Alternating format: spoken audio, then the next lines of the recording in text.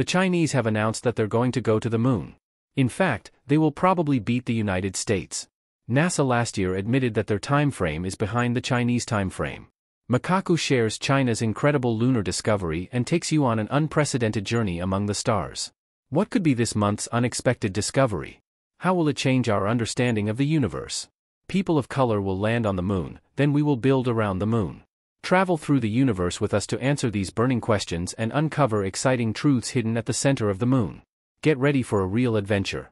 Mysterious spring lunar water source, our closest neighbor in space, the moon has always been a mystery, and recently, Chinese scientists have made surprising discoveries that begin to answer some of the biggest questions about the moon. Just 2 years ago, China launched a robotic spacecraft into the vast dark area of the moon that we can see from Earth. This region is called Oceanus Procellarum, or Ocean of Storms. The spacecraft, called Chang'e 5, landed near a large mountain on the moon called Mount Lammer. The most satisfying thing is that, for the first time in nearly 50 years, a spacecraft collected samples from the moon and sent them back to Earth. The last time this happened was in 1976 during the Soviet invasion. Many scientists believe that all the water on the moon disappeared due to the heat when the moon was formed approximately 4 billion years ago. But it turned out not to be so. There is actually a lot of water frozen into ice on the moon. This ice is usually found at the poles of the moon, which are always dark. NASA plans to send astronauts to this region as access to these waters will be beneficial for future expeditions. Let's uncover this amazing phenomenon. China doesn't just see water, more than 60 ounces of lunar soil and rock samples were returned rich in rare minerals such as helium-3. But things don't end there. Chang'e 5 used onboard instruments to take measurements before returning to Earth, indicating that water may be present on the moon's surface. The question then becomes, where does this water come from? While some scientists believe that it may have been brought to the moon by a star, others believe that there may be invisible water on the moon. The answer to this big question may be found in lunar samples collected from the northwestern side of the moon by China's Chang'e 5 spacecraft. According to reports from Chinese and European pros, this model contains small glass beads of different colors, like small pearls. So how did they get there? Perhaps they were created from the heat of meteorites hitting the moon. The most satisfying thing is that these little glasses have water lines. Yes, you heard right. There is water on the moon. Scientists from the Chinese Academy of Sciences have shown that there are approximately 2,000 kilograms of water in the crystals per ton of lunar soil. The surprising thing is that these glass beads can be found anywhere on the moon, from the equator to the poles, because the moon has been hit by meteors throughout its life. While scientists believe that the water on the moon is mostly in the form of hydroxy groups, it is also found in molecular form. They estimate that up to 270 billion tons of water could be trapped in the glass beads. In 2010, NASA estimated that there were approximately 600 million tons of ice in the moon's Arctic crater, but this new discovery shows that the moon's Arctic crater has a larger lake. The best part? This water can provide a whole new dimension of life that we never expected. The Lammer samples returned by Chang'e 5 are smaller than those collected by the US Apollo program or Soviet robotic missions. Recent research shows that the glass containing these pearls was formed 2 billion years ago, specifically during the meteorite crisis, similar to the events that wiped out the dinosaurs 68 million years ago. You may ask, how does water get into moon crystals? It turns out this might be because of our sun. Scientists believe that the beneficial effect of hydrogen atoms from the solar wind enters the glass beads and combines with oxygen. When the sun heats the beads, they release some hydrogen, which plays an important role in the moon's water cycle. So these glass beads are not just water, they control how the moon moves around it. With this discovery, the difficulty of finding a place is on the brink of change. This prompted scientists to investigate whether water on the moon could support life for humans on long-term missions far from Earth.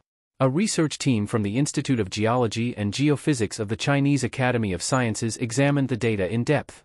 Can they find it? There are signs of open water in the Chang'e 5 text. Scientists identify H2O molecules by their spectral reflectance, which is a measure of how a material reflects sunlight. The impact is far-reaching. There may be more water on the moon than previously thought, said Matt Siegler, a senior scientist at the Planetary Science Institute in Tucson, Arizona.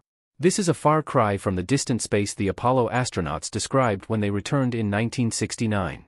The idea that the moon was a dry barren wasteland began to collapse. The Indian Space Research Organization's Chandrayaan-1 found signs of hydration on the sun's surface, but it is not yet clear whether it is water or hydroxy, a substance similar to gutter cleaner. Postdoctoral researcher Katie Hannibal said later research showed ice was present in shadowed craters near the moon's poles. When scientists re-examined the original Apollo samples, they found that water molecules trapped within glass beads and minerals caused head-scratching and some skepticism. Is this water really moon water or water from Earth? In Houston, what happened a month before China's lunar lander Chang'e 5 detects water in the solar system, NASA is working on an announcement. They claimed that there was water in the moon of the sun. They were all 45,000 feet above the ground. Yes, you heard right. NASA uses the Stratospheric Infrared Observatory to obtain signals at specific wavelengths of water molecules. These findings promisingly suggest that water on the lunar surface may be more abundant than we thought and may be longer than ice at the moon's poles. All previous studies pointed to the existence of water, but the real game-changer was China's recent moon landing. As geologist Matt Siegler points out, the resulting spectral reflectance data must be carefully adjusted for temperature to determine how much water is present, but the challenge is to determine the temperature of the object from very long distances. This is what makes Chang'e 5's mission extraordinary. It can measure temperature directly by landing on the moon, eliminating uncertainty.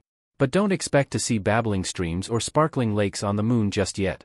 Chang'e 5 found a small body of water hidden in the lunar soil in a region ironically called Oceanus Procellarum. Scientists believe this water may be the product of the solar wind, a flow of radioactive material emitted by the sun. The water is formed when the solar wind, rich in hydrogen atoms, hits the oxygen in the moon's soil and rocks. Interestingly, more water is seen in lunar rocks in the same area, indicating another known water source, rare moon crystals. But there is more to the story. Scientists have made another jaw-dropping discovery, a rare solar system that could power the Earth. The China National Space Administration has made headlines for its success in space exploration. Competing with the United States National Aeronautics and Space Administration, China built a station, embarked on many missions, and made great discoveries. The last of these surprised the scientific world. So what exactly is the moon theory discovered by Michio Kaku? The crystals found in lunar basalt grains in 2020 are made of a material previously unknown to science and contain key components for the nuclear fusion that powers the sun and stars in our galaxy. Following the leak, the China National Space Administration and the China Atomic Energy Agency announced that a new lunar material called feldspath was discovered after China's Chang'e 5 robot mission. It was discovered by scientists from the Beijing Institute of Uranium Geology while examining the lunar surface for samples. China now joins the United States and the former Soviet Union as the only countries to have discovered new material on the moon. This is thanks to the first lunar sample return mission since 1970, which successfully returned more than 1.7 kilograms of lunar samples to Earth. The cherry on top? The new moon material was named after the Chinese mythological moon goddess Chang'e by the Beijing Institute of Uranium Geology. They call it Chang'e. Now let's talk about the mission that brought us this extraordinary discovery, the Chang'e 5 mission robot. It set off from Hainan province and returned to Earth with 1,731 g of lunar rocks and soil, 46 years after it last collected lunar material. The mission is an exciting 23-day adventure and one of China's most challenging missions to date. After successful recovery, the lunar samples were divided into 21 groups and sent to scientists in 13 laboratories to work on 31 research projects.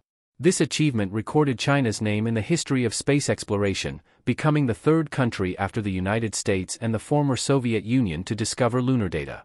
Many departments, including the Chinese Academy of Sciences, the Ministry of Education, and the Ministry of Natural Resources, have contributed to the study of lunar structures. The tiny rocks found on the moon are no wider than a human hair, but they open doors for scientists that they could not even imagine. These crystals, formed during the volcanism of the moon about 1.2 billion years ago, contain an extraordinary element, helium-3. Such a big surprise forced Michio Kaku to announce the news to the world. We'll return to Earth in the next few hours with the structure of star rock and debris. Chinese ground crews wait for an unmanned mission to return to Beijing with the first lunar samples in more than 40 years. Helicopters carry the spacecraft over the snow-covered grasslands of Inner Mongolia. The containers hold large moon rocks collected in the cold, dark desert. Our future lunar missions aim to collect lunar samples at the poles and in regions not yet explored. Now let's look at what makes this substance special. Scientists can use helium-3 for a variety of purposes. Since it is not radioactive and produces no dangerous byproducts, it is ideal for nuclear fusion reactions that release large amounts of energy. Each isotope contains an additional neutron, which means it can undergo nuclear fusion reactions to produce hydrogen. The presence of this unusual element on the Moon could be an important resource for Earth. Helium-3 is extremely rare on our planet, so we can use it to generate large amounts of electricity by combining it with deuterium.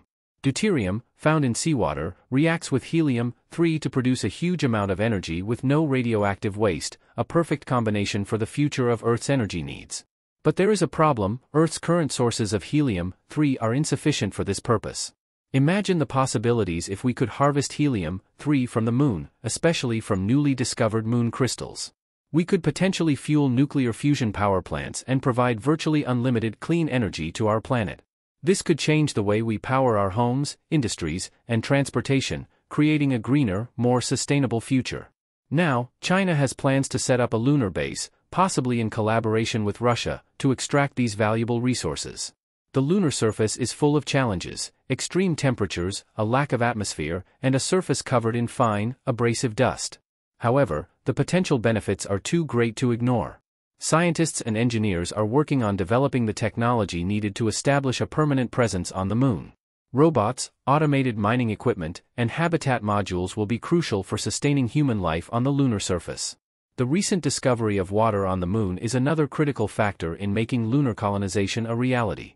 Water can be used for drinking, growing food, and splitting into hydrogen and oxygen for rocket fuel. This will reduce the need to transport supplies from Earth, making lunar missions more cost-effective and sustainable. In the coming decades, we may see a thriving lunar colony where humans live and work, mining valuable resources and conducting groundbreaking research. This will pave the way for further exploration of our solar system, including missions to Mars and beyond. The Moon, once a symbol of mystery and the unknown, is now becoming a beacon of hope and possibility for the future of humanity. As we stand on the brink of this new era, we can only imagine what other incredible discoveries await us among the stars. The journey has just begun, and the future is bright.